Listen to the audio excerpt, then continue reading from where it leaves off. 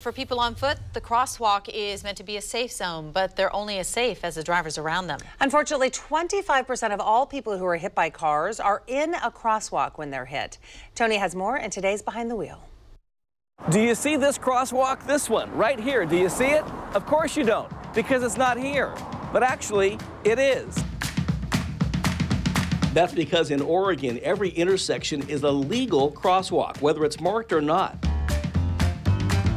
Oregon crosswalk laws are complicated. They can vary depending on where the crosswalk is located, the number and direction of lanes, whether a driver is turning or going straight, and whether or not there are traffic signals. Even if a driver knows all the crosswalk laws, they don't always follow the rules if they're distracted or in a hurry. To address this, Portland has all kinds of measures and devices in place to make it safer to cross the street. But according to a recent study, it's more dangerous now than it has been in 25 years. So to simplify the process and make it safer, here's a good general rule of thumb for drivers to keep in mind. Whether a pedestrian is coming or going, you should stop and remain stopped outside of the crosswalk if they're closer than a lane and a half from your car. A lane and a half, minimum, no matter what. Again, that's just a common sense rule of thumb. For specifics, I urge you to check out your Oregon Driver's Manual. Now, it stands to reason that if every driver kept their car a lane and a half away from every pedestrian every time they drove, nobody would ever get hit by a car. That may be wishful thinking, but it is something worth thinking about. I'm Tony Martinez, Fox 12 Oregon.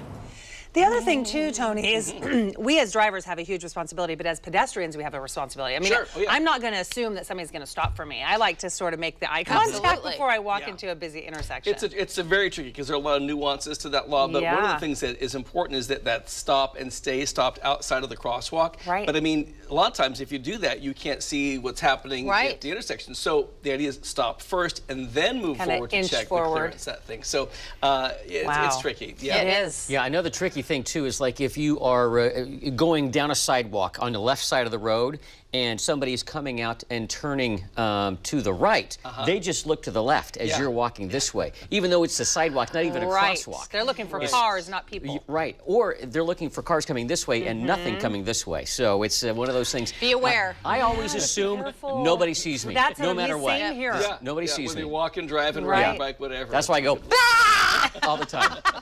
Hopefully they can see me. That's great advice. There it And is. he freaks people out. They stop and stare. Put that in your story right there. Look at me.